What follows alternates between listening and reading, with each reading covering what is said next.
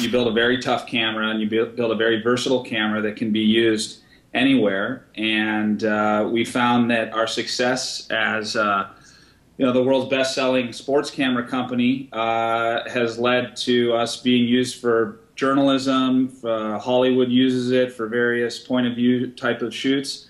And one day you wake up and you find out that rescue teams are using it in Chile to document the rescue of those Chileans from the mines. And it's testament to that a GoPro can go anywhere and capture imagery where other cameras can't. How do you look at it? Just on the computer? Yeah. There's an SD card in there? Okay. Oh, so I can just run it on the computer? Yeah. Okay. So, hold on, buddy. I think it's recording right now.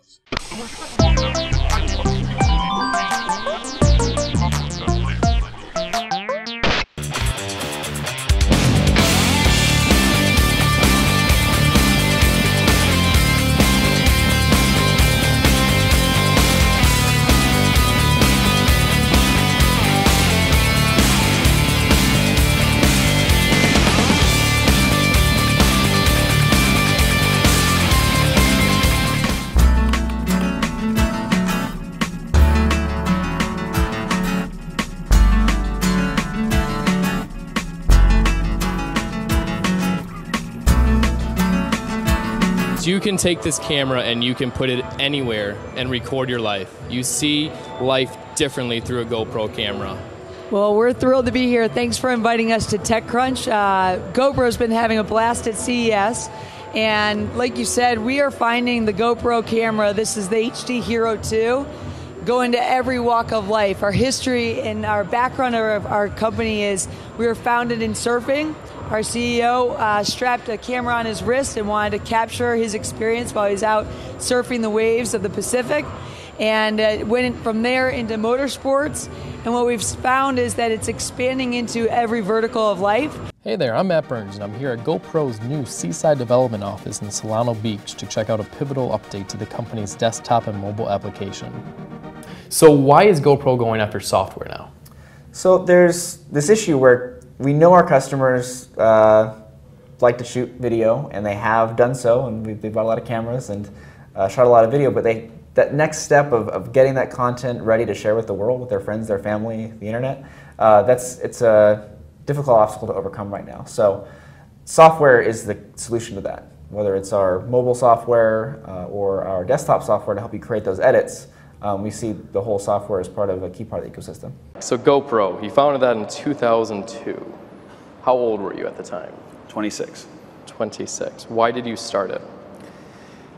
Well, when I was 22, I promised myself until the age of 30 to make it as an entrepreneur.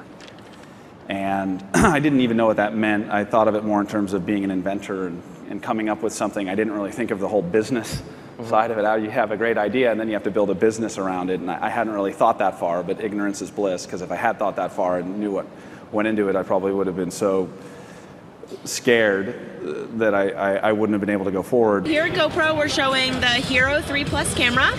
We like to say it's the world's most versatile camera. So it allows you to capture, create, and share your moments, whether you're doing something extreme or just every day. Bro, how much capital did you use to start the company? GoPro, while we've raised outside capital a couple of years ago, that was largely to build a stronger board and to improve our relationships and the network strength of GoPro.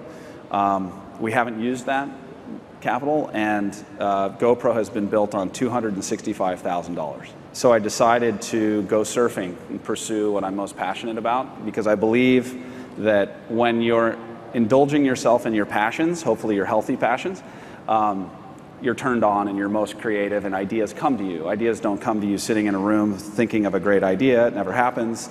They come to you out on the road, bumping into people and living your life passionately, and you find inspiration. And the irony was that in planning this 5-month trip around Australia and Indonesia, I actually came up with the idea for my business, which was a wrist camera that I could surf with to document my trip. And then the trip ended up being an R&D trip. And it was the first surf trip I was ever excited to come home from.